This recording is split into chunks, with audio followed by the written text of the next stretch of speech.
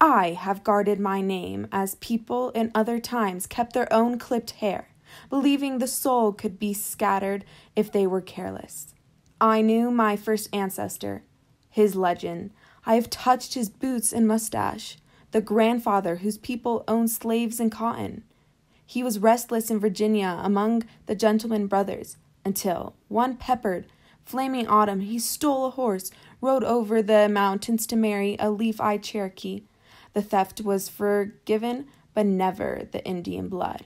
He lost his family name and invented mine, gave it fruit and seeds. I never knew the grandmother. Her photograph had ink-thin braids and buttoned clothes, and nothing that she was called. But I could shed my name in the middle of life, the ordinary thing, and it would flee, along with childhood and dead grandmothers, to that limbo for discontinued maiden names. But it would grow restless there, I know this.